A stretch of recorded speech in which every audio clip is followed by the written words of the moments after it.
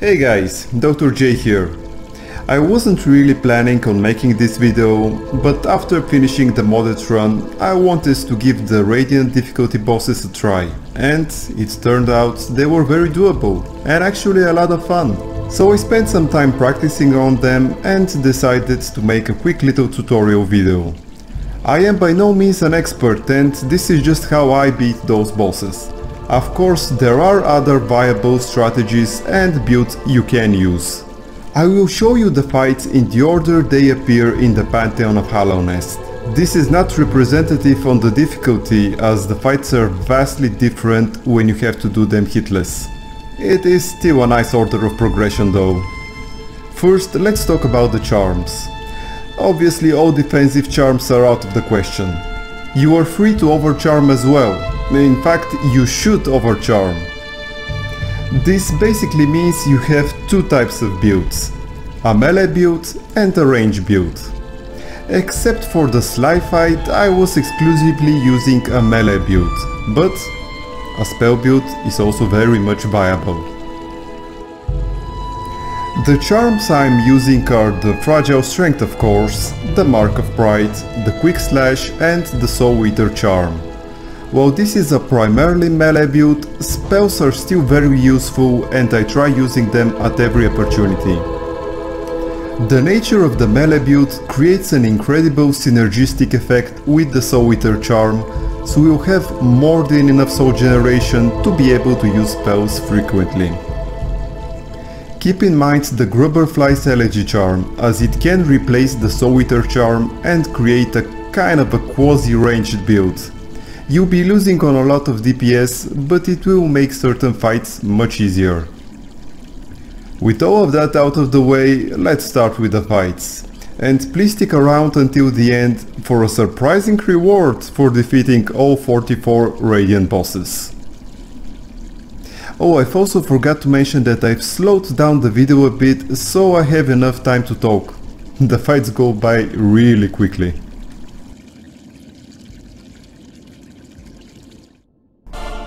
First up is the Vengefly King. Now the Vengefly King is not a difficult boss fight. If you're patient and only attack them during their swoop attacks, you'll probably beat them first try. There is another much faster tactic though. You can pogo them and with some precise dashes you can follow them to the side while continuing with the pogo jumps. This will make the fight so much shorter. It is quite risky though, since you have to time your pogo jumps very precisely, because you'll be largely off screen. But that's also a good bit of training for the Absolute Radiance's 6th phase as well. I was almost able to kill both of the Vengefly Kings in one go, but my third Vengeful Spirit spell missed, so I wasted a couple more seconds until he swooped again.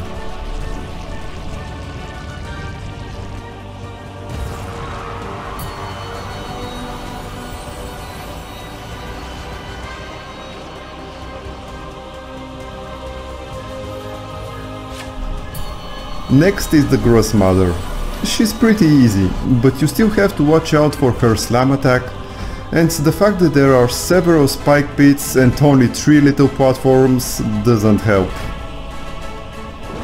Once she's done with her slam attack, it's a great moment to use a few Abyss Shrieks on her, in order to make the fight go a bit faster. Just be careful she doesn't bump into you while casting the spell.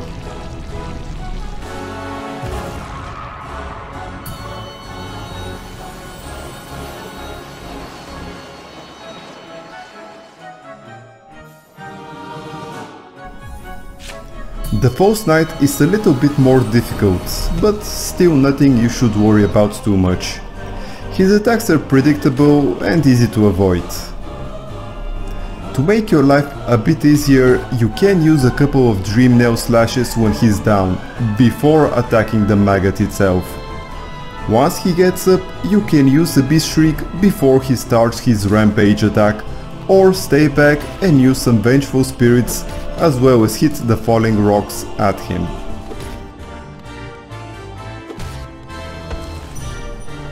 Keep in mind that you can't simply keep on dream nailing him, since you need to actually damage the maggot in order for the fight to progress, and not restart the previous phase.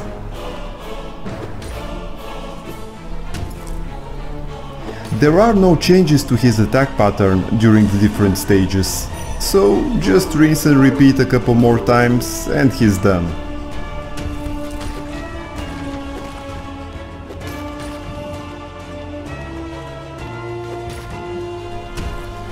Don't forget about the falling rocks though. If they hit you, they'll still kill you. I was barely able to deflect that last one.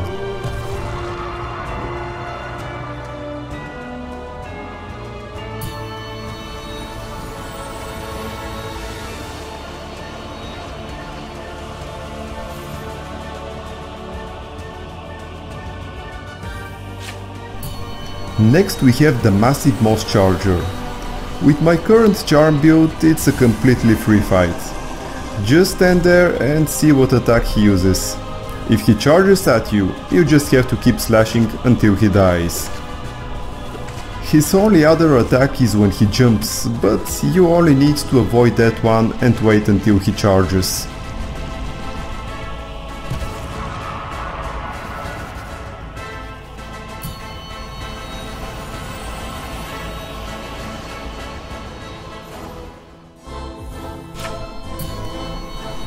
Now we'll face Hornet in her Protector variant.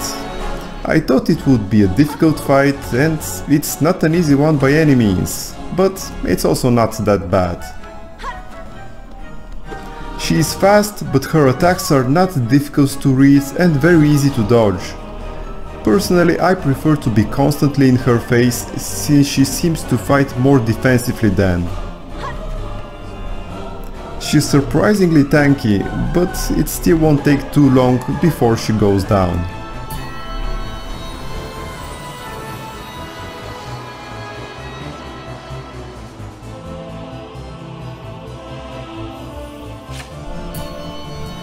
Gorb can be very annoying with his constant teleporting. If you're using a ranged build, it will be somewhat easier to deal with him. For a melee build, you have broadly speaking two options. One is to wait for him until after he's finished his attack and shadow dash through the needles, or do what I'm doing and pogo jump him while avoiding the needles. Obviously pogo jumping him would be much more difficult, but it's also much faster and will give you plenty of soul to use on spells to make him go down even faster.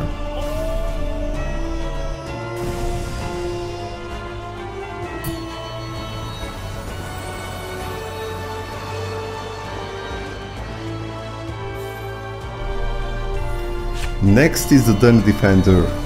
This can be a somewhat long fight, depending on how aggressively you're fighting him. The main issue is the slash during his Dung Toss attack, which is the best time for attacking him. Apart from that, his short Dung Dive can catch you off guard if you're not careful. This is why I always use Shadow Dash at him when he's diving. If it's a short dive, I'll be behind him and in a great position to deal some damage. He doesn't really have any other attacks that are a threat to you. Everything else is just about maximizing your damage during his other moves.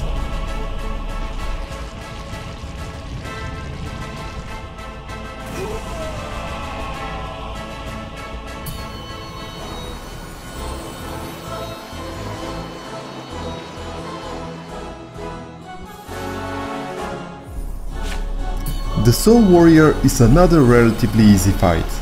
All of his attacks are heavily telegraphed and easy to dodge.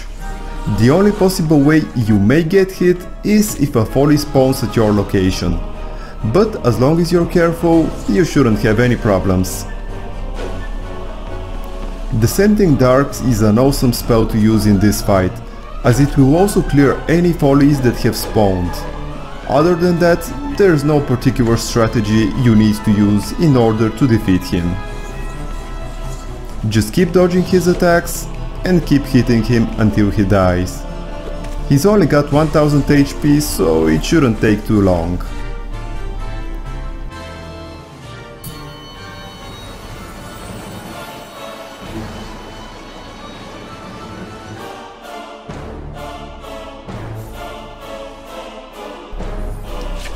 Brooding Mawlek is a bit more difficult than the previous bosses, mainly because of his vomit attack. He's constantly spewing blobs of corrosion, but they shouldn't be too difficult to dodge as long as you keep an eye on them.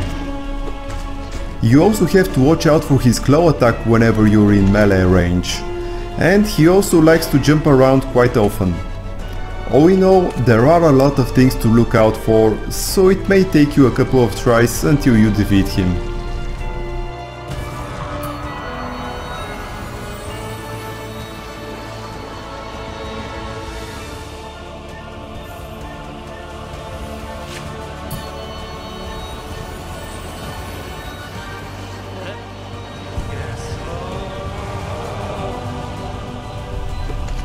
And we're really starting to ramp up the difficulty now. Oro and Mato are quite tough on Radiant difficulty. The first phase, when it's only Oro, is very easy. You shouldn't have any problems taking him down. He's only got 800 HP and all of his attacks are easy to dodge.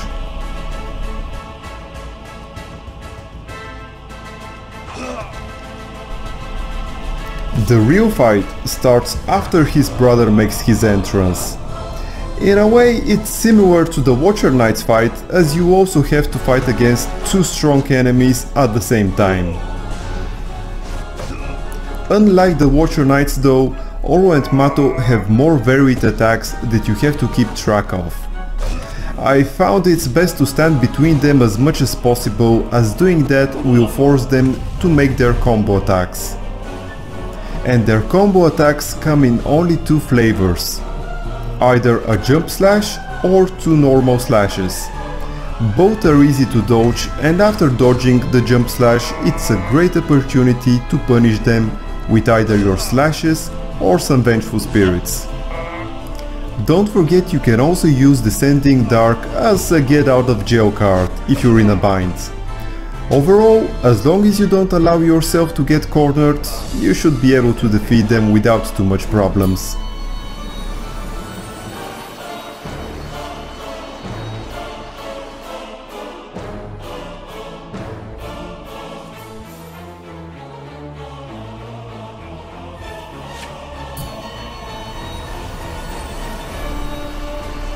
Next comes Xero. On lower difficulties, this is an extremely easy fight. In Radiant, however, it's so much more difficult. His spikes can be extremely annoying to deal with. After a few attempts, I simply YOLO'd it and fought very aggressively. The moment I generated enough soul to fill all my soul tanks, I started using consecutive Abyss Shrieks. Xero moves around a lot, but he does not teleport, so the Abyss Shrieks were absolutely devastating.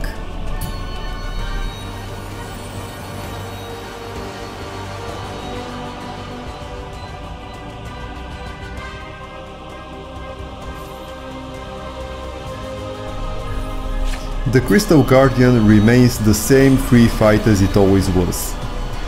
His two attacks are very easy to dodge and you can kill him extremely quickly. Something I didn't think of at the time was using Descending Dark while he's firing his beam attack. Using Descending Dark will make the already short fight even shorter.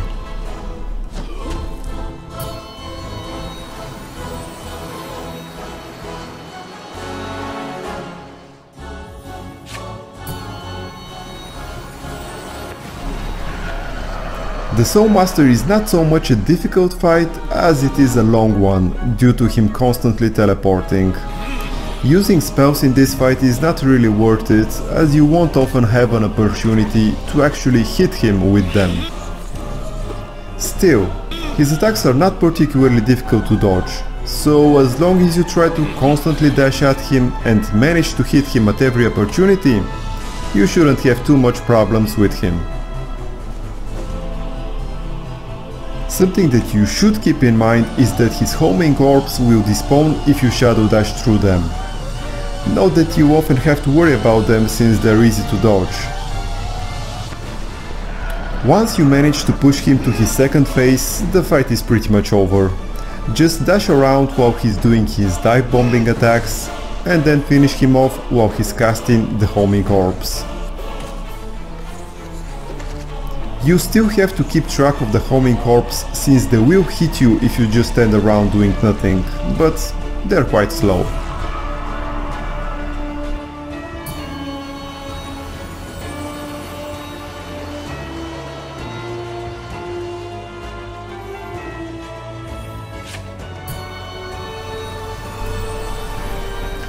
The Oblobble's fight feels even more like a bullet hell in Radiant difficulty. The fact that you have to do it hitless just adds that extra bit of pressure. If you want to be completely safe, you can wait until they're not firing blobs before closing in and attacking them. It will, however, take an extremely long time to kill them this way. In any case, the Abyss Shriek works absolute wonders in this fight. Especially if you manage to hit both of them at once, which shouldn't be too difficult to pull off. Just make sure you're not hit while casting.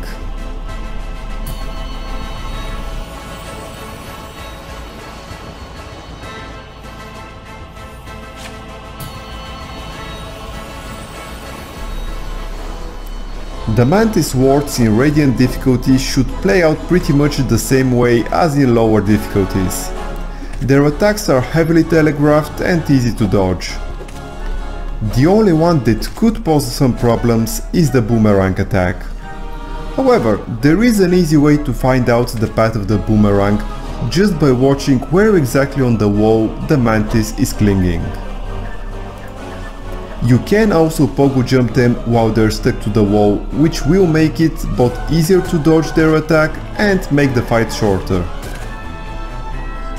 Also, don't forget that you can pogo off of the whirling side as well. This shouldn't really matter too much in this fight, but will be a much more important skill to learn in the Sisters of Battle version. Another thing you may want to start practicing is using the Descending Dark when they're using their horizontal dash attack.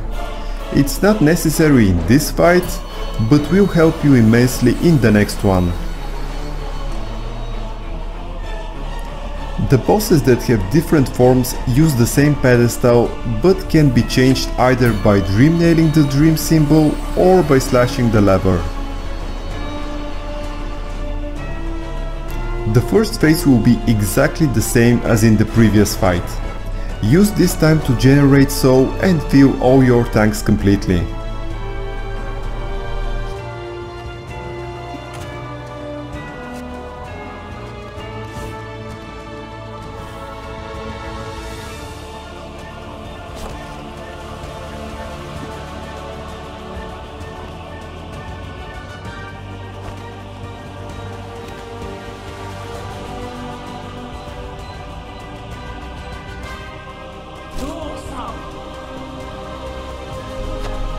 Once all three of the sisters join the fight, things will become extremely hectic. You really have to be careful on how you react to their attacks. If they use the dive charge, you can easily punish them with your nail. Against the horizontal charge, it's best to use the Descending Dark spell, as it will cause massive damage to everyone on the platform and will make you invulnerable, which will help a lot since you most likely get dive charged by one of the sisters. If they use their boomerang attack, just dodge it and concentrate on the third sister. Do not attempt to pogo them on the wall. It's almost guaranteed that the third sister will use her dive charge while you're pogoing. Once you're used to the flow of the battle, it's not a terribly difficult fight, and it's actually a lot of fun. After defeating one of the sisters, it's pretty much over. Thanks to the Descending Dark splash damage, the other two will likely be near death as well. And in any case, the fight becomes way easier since you won't have to worry about as much attacks.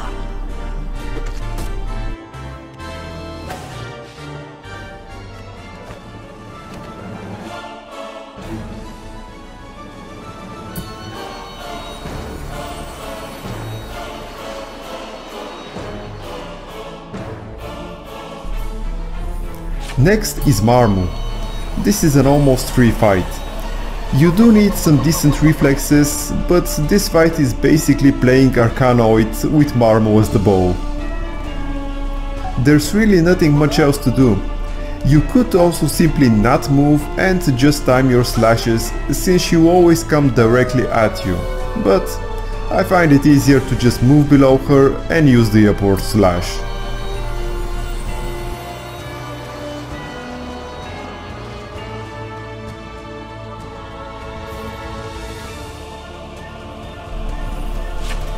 Flukemarm is slightly more difficult.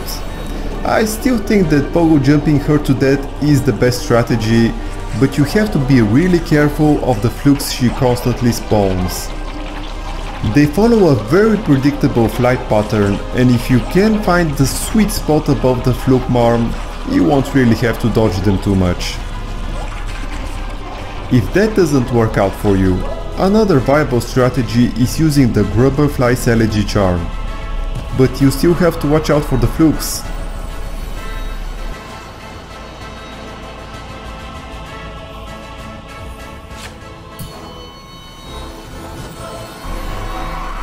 The broken vessel can be quite difficult. I found it works best if you're ultra aggressive and stick constantly to him while continuously slashing. The only attack you really have to watch out for is his eruption move. All of his other attacks are fairly easy to dodge, since there's plenty of windup that gives you enough time to figure out what he's going to do and dodge it.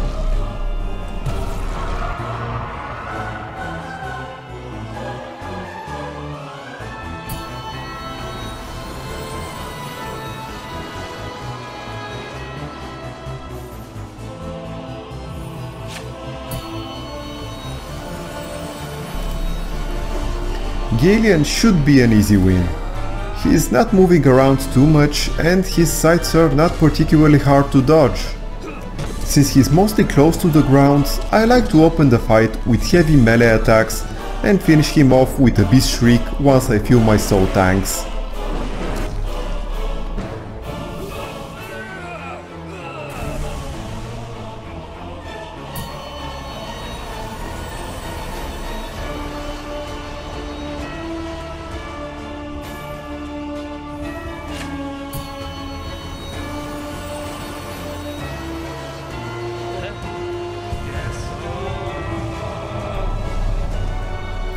Paintmaster Sheo has quite varied attacks, which is really the main difficulty in this fight.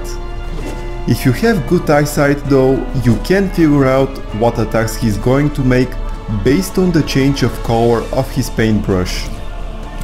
Apart from that, nearly all of his attacks are based around filling the screen with blobs of paint.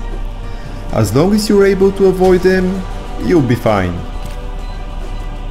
The only other attack that you have to watch out for is the yellow spear that can span through the entirety of the screen. The only way to avoid that one is by jumping above it. Thankfully it has a huge windup, so there's plenty of time to react. The only spell that's worth casting is the Vengeful Spirits, and that's only if you're using a spell build. All the others take way too much time and leave you vulnerable to Sheo's attacks.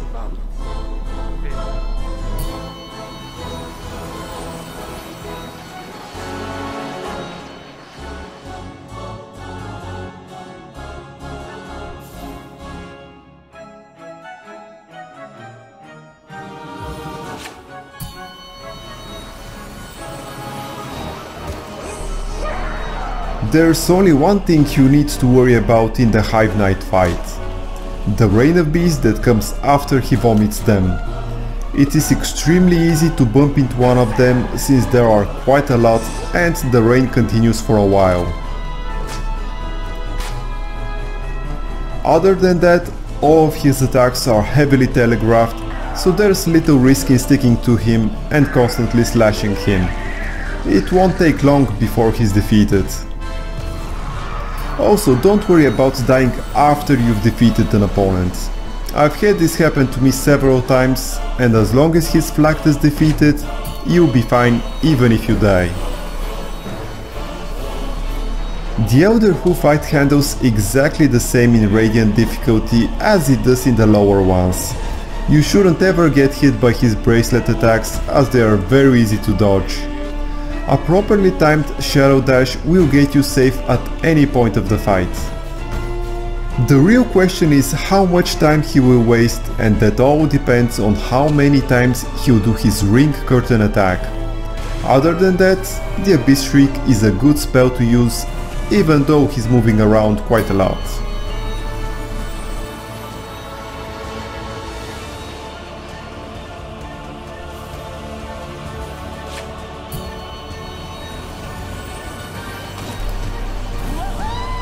The Collector is also the same in Radiant difficulty. The only thing you should watch out for are his quick jumps. They may easily catch you off guard if you're not careful. The enemies he throws down in the jars are very easy to kill with a melee build and can be largely disregarded. Except for the Primal Aspid.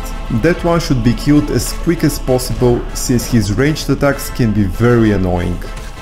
Thankfully all of them should go down in one hit, so by the time he's back down in the arena, you have plenty of time to finish all the ads. Still, he's quite tanky, so it will take a while before you're able to finish him off.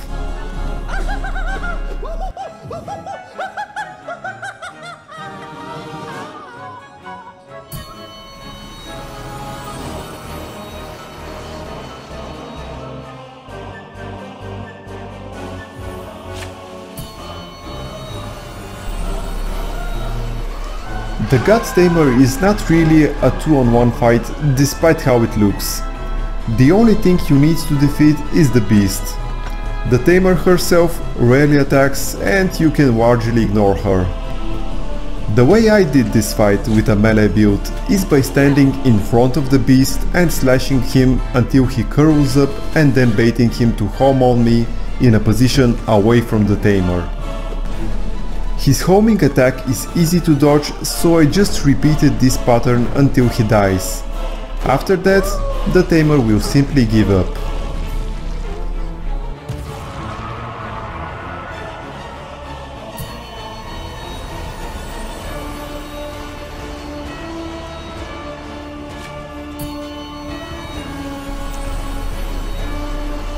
Grimm is an extremely long and annoying fight. Mainly because of his pufferfish attack. It seriously messes up my tempo, which makes me prone to stupid mistakes. Unfortunately, there's no getting around that. You simply have to be patient and deal with his attacks as they come. You cannot be aggressive in this fight. It's all about dodging his attacks and then retaliating. I'll break down his attacks and how you can punish them. During his Fire Bats attack, you simply jump over them and towards him. He sends 3 Fire Bats, after which you can slash him 2 or 3 times. For his dash uppercut, you can use a downward slash while jumping over him during the first part of the attack, and then turning around and using one more slash when he makes his uppercut. During his dive dash, you can do the same, but in reverse order. But realistically, I could only attack him during the dash portion of the move. His last attack is the Cloak Spikes. If you're near him when he does that attack, you could melee him, but it's quite unlikely you have this opportunity.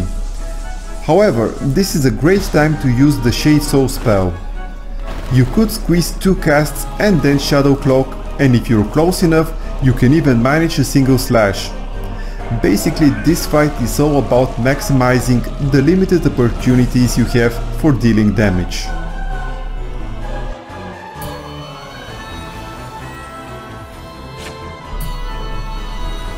Next we have the Watcher Knights. I had quite a lot of problems with this fight. It is very long and through most of it you'll be fighting 2 enemies at once. The first one is easy enough. Although they're relatively tanky, their attacks are not particularly difficult to avoid. The trouble really starts when 2 of them spawn. Because they're invulnerable while they're doing their rolling attacks, it is very easy to get clipped by them, especially if one is doing a bouncing roll and the other a ground roll. After a few attempts, I tried concentrating my melee attacks on a single knight and only attacking the other with Shade Souls when I can hit both at the same time. This gave me enough time to deal more damage to the remaining one while the next knight is waking up. So for a significant amount of the fight I was only dealing with one at a time. You could also try using Descending Dark when they're using their rolling attacks, but I couldn't figure out the timing correctly and ended up getting hit quite frequently. Whatever you do, do not get cornered by them or stand between them for long. Try to keep them clumped on one side of the arena. And once you're down to the last Watcher Knights, the fight is basically over. There's pretty much nothing he can do to hurt you.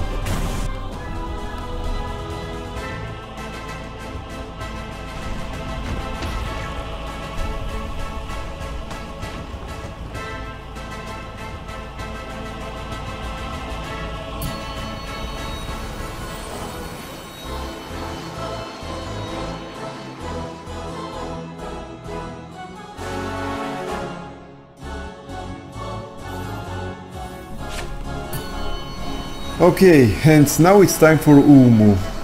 This is actually the fight that took me the most attempts. Not because it's that difficult, but like I said during the Grimm fight, I hate losing my tempo. And while the pufferfish attack is annoying, it's at least predictable. But the Oma spawns are, as far as I know, random, and it's very annoying to have to lead Uumuu near them, since I've had so many times their core hitting the platform since that. Eventually I got a fight with 3 lucky spawns that finished him off very quickly. But I never want to deal with him again. I have only 2 pieces of advice for this fight.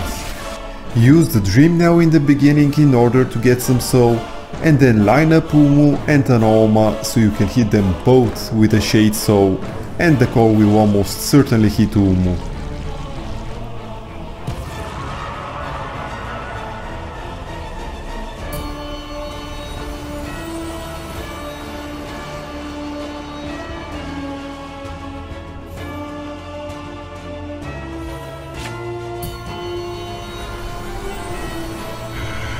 Nosk is a very simple boss fight, though not necessarily an easy one.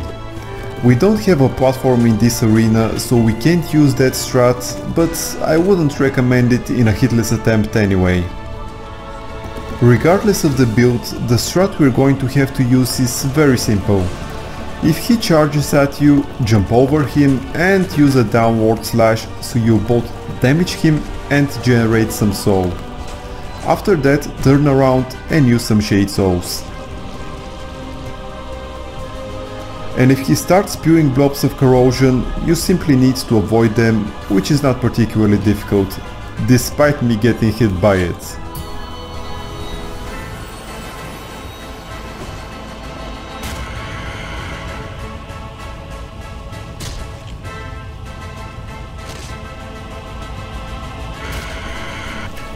Winged Nosk fights almost exactly the same as Vengefly King. The only difference is he also likes to spew blobs, which makes the strat of pogoing him not really viable. But since he also swoops much more often, that's not really a problem. My way of killing him is by waiting for a swoop, downward slashing once, then dashing in the direction he's going, doing another downward slash, and then finishing with a Shade Soul. Once you get the rhythm going, it's very easy to perform, very safe, and makes the fight go relatively fast. It's still a somewhat long fight, so you need to be patient and not do anything too risky.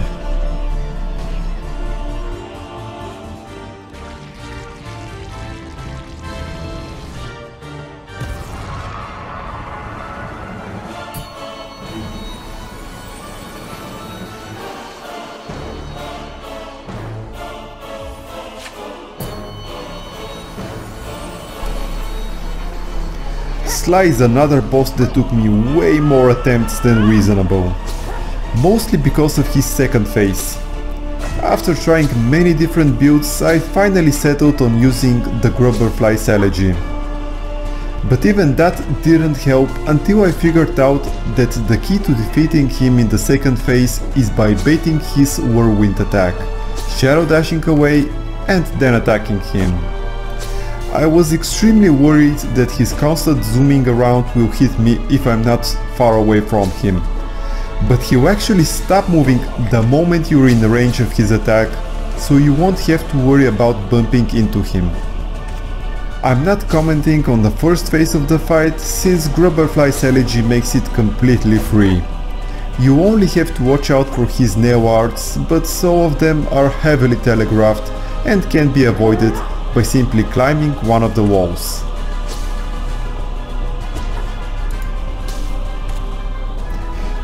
And I've also found out this funny glitch that dupes his nail. Doesn't make any difference in the fight though. Okay, so now we just sit in the center of the arena, wait until he attacks, dash away and start slashing at him. He still has quite a lot of HP left, so it will take a while, but if you're using these strats, there's no way you're going to lose.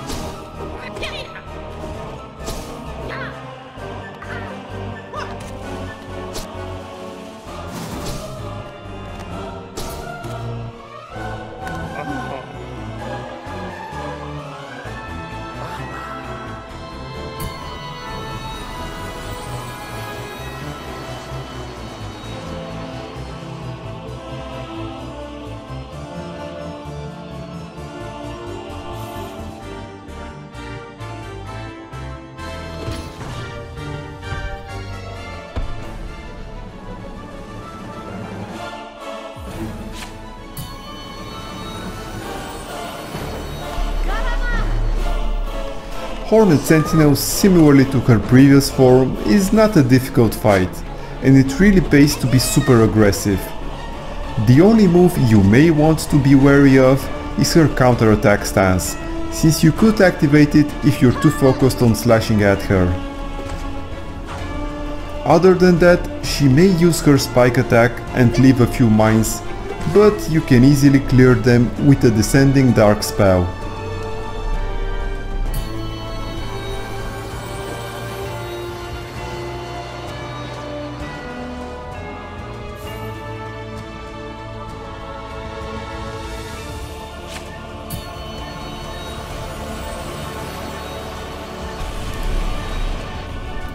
The Enraged Guardian is literally the same fight as the Crystal Guardian. It's still a free win, and again, the only thing you need to do is slash him to death and use a descending dark spell when he's firing his beam laser. He's quite a bit tankier, so it will take you slightly longer, but it's still a very short fight.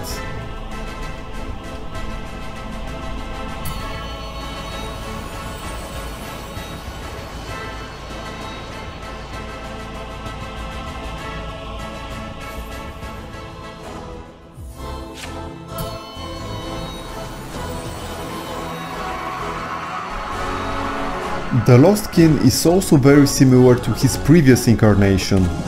Again, the only thing you have to really worry about is his eruption attacks, but otherwise try to stick as close as possible to him. Also be careful, since he really likes to jump, so it's best to mainly stick to the ground so you don't bump into him. The Lost Kin is quite tanky, so it may take a while to finish him off, but otherwise it's not a difficult fight.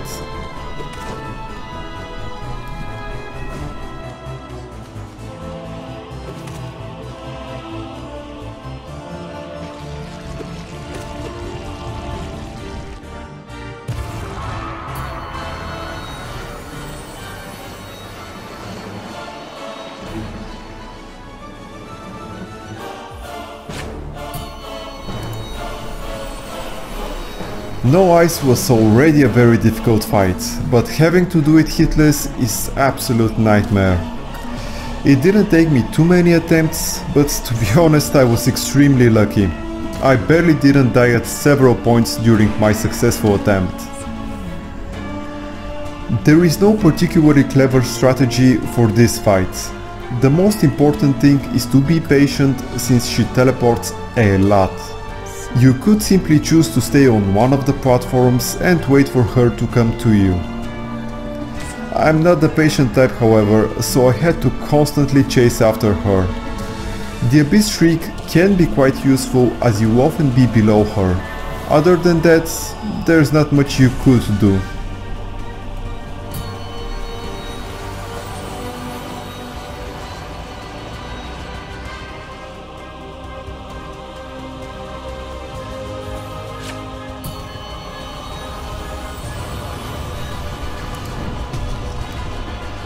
The Traitor Lord was a surprisingly easy kill. He has a very limited selection of moves and all of them are very easy to dodge and very punishable. I was actually able to kill him first try and didn't even see his screen wide attack, but that's pretty much the only one you should be slightly wary of.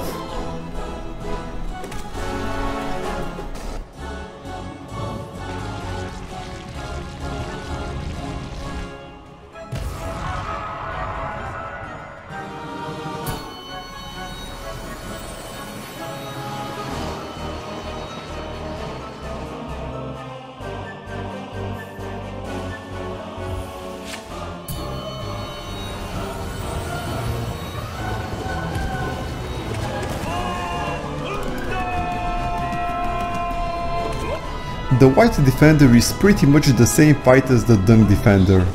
He's quite a bit more tanky and has a couple more attacks, but overall your strategy should stay the same. The most dangerous attacks are the ones where he creates spikes from the ground.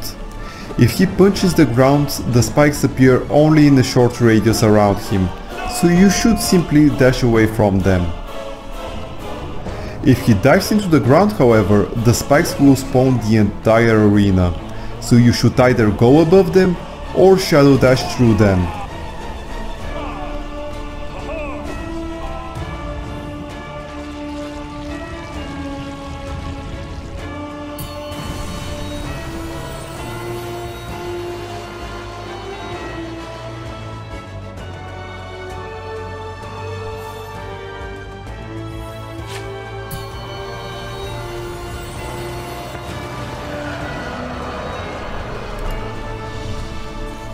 The Soul Tyrant is also very similar to the Soul Master and the fight plays mostly the same way. One important difference is that when he uses the attack that spawns several orbs orbiting around him, you have to shadow dash through them in order to be absolutely safe. You can follow this up with a couple of Shade Soul casts since he'll be locked in moving and won't be able to dodge them. Another attack you should be wary of is his fake out dive bomb. That can catch you off guard if you're already in the air. Something I should have done in this fight is use the Descending Dark when he starts his hover through the arena. With a not very hard to pull off timing of the cast, you'll be able to both iframe his contact damage and deal a lot of damage on him. Other than that, just be patient and only attack him when it's safe to do so. Before long you'll be able to push him into the second phase. Do keep in mind that his dive bombs come a lot quicker than when he was simply the Soul Master. You have to basically start running and dashing the moment you see him appear above you. Since he's quite a bit tankier, you may not be able to finish him off before he starts his dive bombing again. But don't worry about that too much. It's better to waste a few seconds while he's dive bombing you again than do something too risky and get hit by one of the orbs.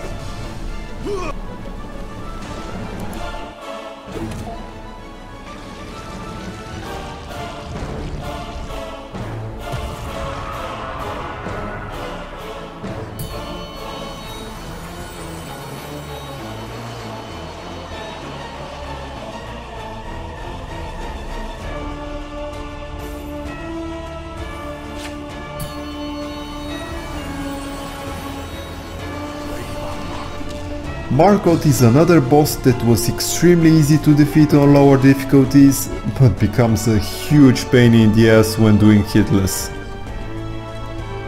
You have to track so many things at once. His constant nails barrage, his shields orbiting around him, and Markoth himself likes to move quite a lot. It doesn't help that you only have a few small platforms to stand on. There's nothing much to be said about him. The only way to defeat him is by practicing and having a bit of luck. In this attempt I was very lucky since his shield hit me right after I managed to land the final blow.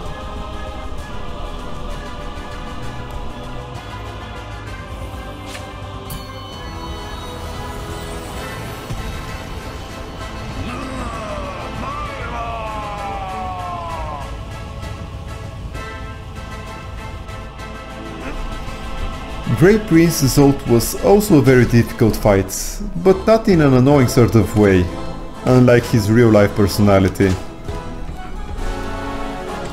Pretty much all of his attacks result in some kind of shockwave. He's pretty fast and absolutely unpredictable.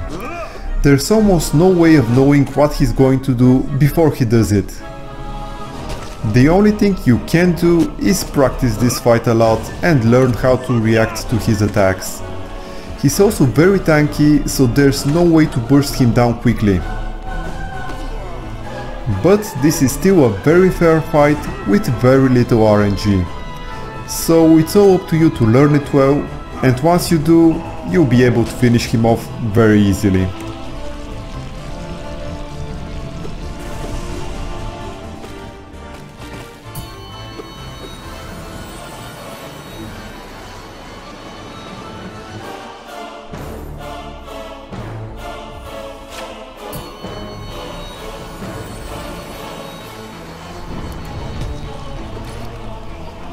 The Felt champion is pretty much the same as usual.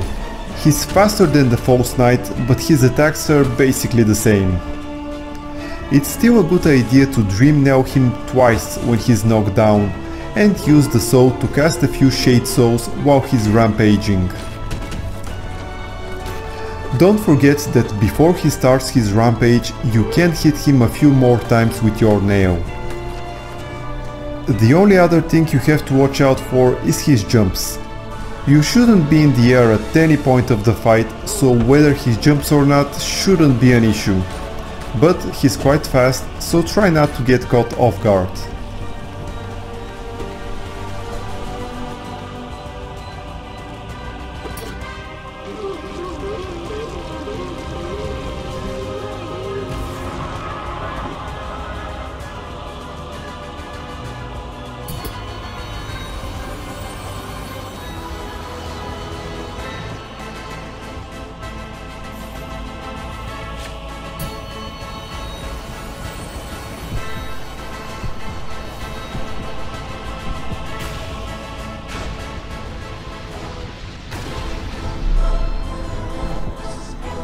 I actually found Nightmare King Grimm easier to fight than the regular Grimm. But again, this all comes down to having to keep the same tempo throughout the fight. Overall, NKG leaves you a bit more opportunities to damage him, despite his attacks being a lot more dangerous. His Flame Peeler's attack is a great time to get a few hits in, and the fire bats are even easier to dodge. When he's using the Flame Peelers, try to space them so you're near him when he starts his last one. This will give you enough time to hit him a few times. For his fire bats, just start moving towards him and then jump above the second one. After that, Shadow Dash through the final fire bat. When properly timed, this will place you in a perfect position near him. You still have to wait for his pufferfish attack 3 times during the entire fight, but since it's otherwise extremely fast paced, I've never lost the rhythm. Also, it helps if you fight NKG right after regular Grimm, since you still have your muscle memory. While generally you have more opportunities to attack him simply because he's so aggressive, You won't be able to punish his Clock Spikes attack, since he completely disappears from the arena while doing it.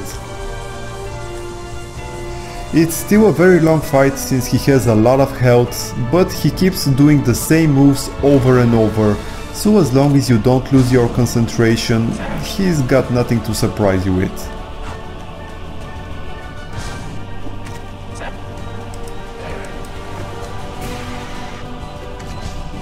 Okay, so this is his last pufferfish attack, which means he only got about a quarter of his health left.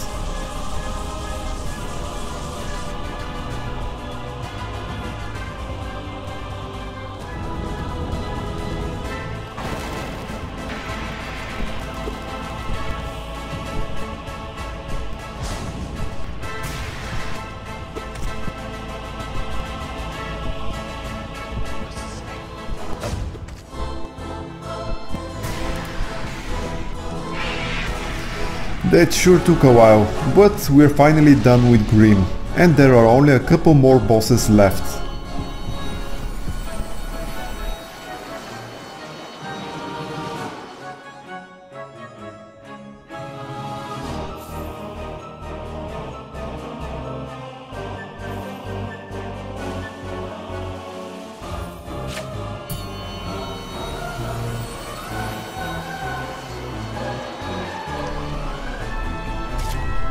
It's always a great pleasure to go against the Pure Vessel.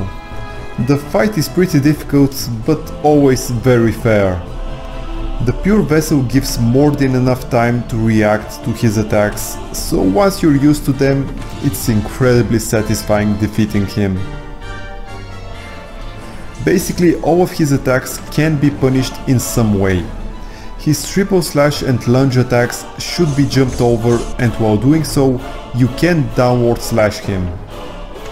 If he's throwing daggers, you can simply shadow dash through the bottommost one and get a few hits in.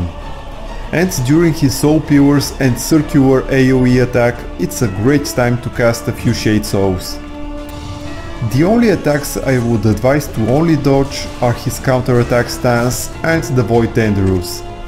You can go behind him during his stance and hit him and then shadow dash away, but the range of his slash is huge. Using the Shade Soul during the Void Tendrils is feasible, but I've always found the timing on when he actually whips his tendrils to be very awkward, so I prefer simply dodging it while it's active.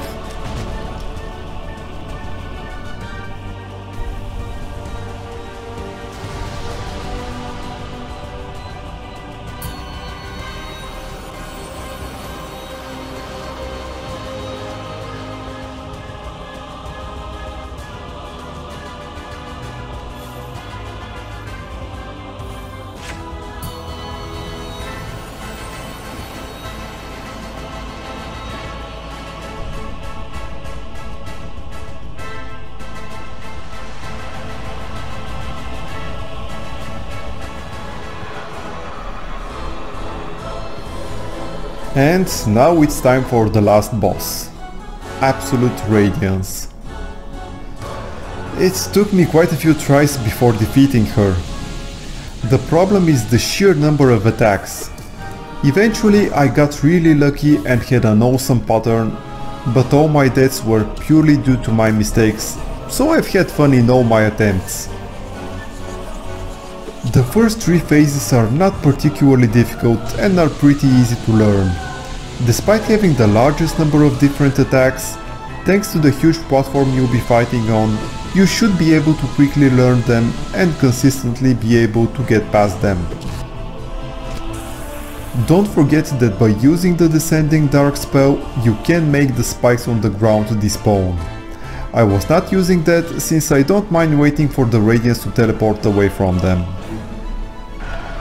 Once you climb the platforms, phase 4 begins. This is the part I've had most of my attempts sent at. There are so many things going on at once and so little space to maneuver. Eventually I had this attempt, where the Radiance teleports near the bottom platform twice while doing her attacks, which gave me plenty of time to burst her down. And now we begin the climb under the constant beam barrage from the Radiance. At this point I felt like my heart was going to burst, since I knew how lucky I was getting here. All that's left is to start pogo jumping on her head and try to dodge all the light orbs she sends your way. I barely managed to wall jump on that platform and squeeze past the forming orb. At the end I got lucky again and landed the final blow just before another orb was about to hit me.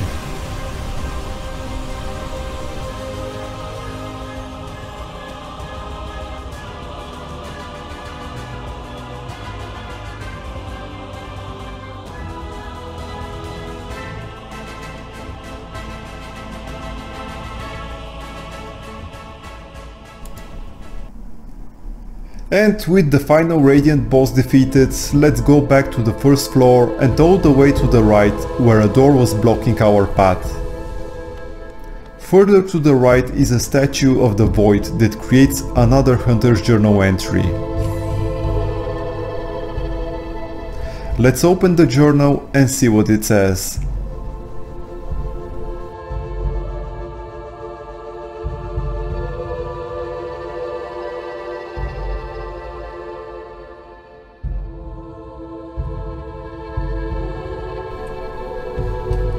And that was all for today's video. I hope you've enjoyed it, and I would like to wish you the best of luck if you decide to attempt defeating all the Radiant bosses. If you've liked what you've seen, it would be awesome if you press the like button and subscribe to my channel. And if you didn't like it, you can write a comment below to let me know. Hope to see you again next time, and until then, have a good one.